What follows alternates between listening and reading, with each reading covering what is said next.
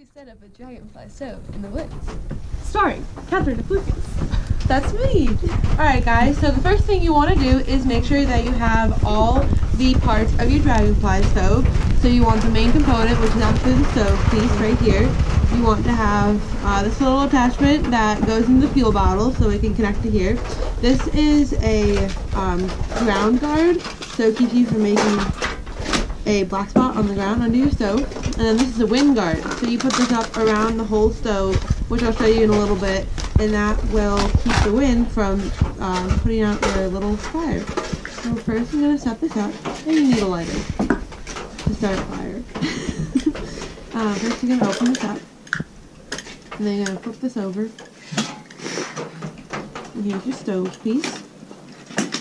And then you're going to come over to your fuel bottle, which is also important, or else you won't get this started. Just going to take the lid off. You always want to put it back in the bag, because if you get dirt in these little rings, it doesn't seal up well with the fuel bottle, and that will result in leakage of the fuel in your backpack, which no one likes.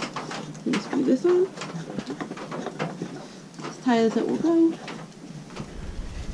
then just flip this little piece down so you can turn it. And you're going to pump it about 40 to 50 times. This creates air pressure inside the fuel bottle so that it can come out here into the stove. I don't know either.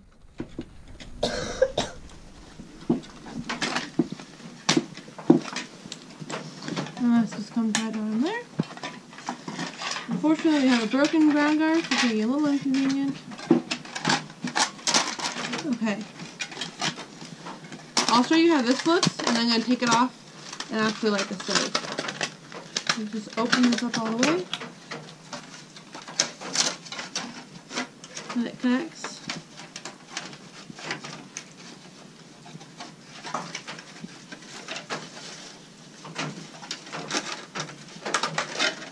Like so. This little opening is for right here. You just put that around so when you're cooking it keeps it all nice and covered. We'll put that aside.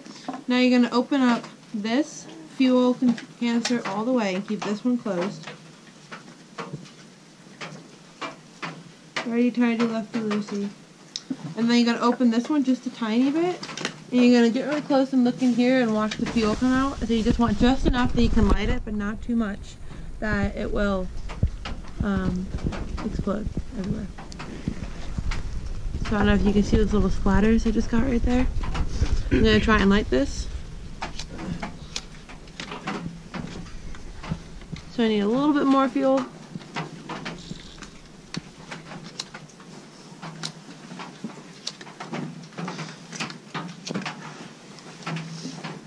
You're going to let this burn down just a little bit to heat it up, and then when it gets down to a little baby flame, alright, wind hit that one. Back to step one. Now you want to open up before it gets too small so it doesn't die out. What we're doing right here is we're heating up the stove, and then when the orange flame disappears and leaves just a blue one, and then that's what you want, you'll turn that up if we get there.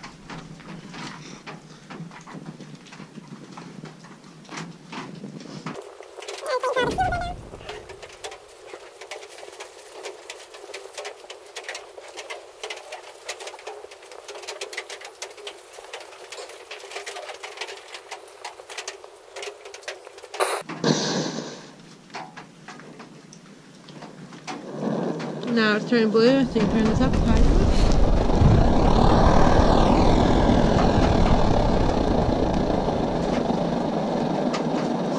And then, I always forget how to turn it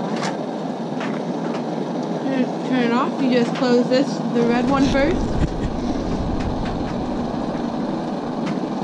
And you let this burn down, and when the flame's completely gone, you can close this one.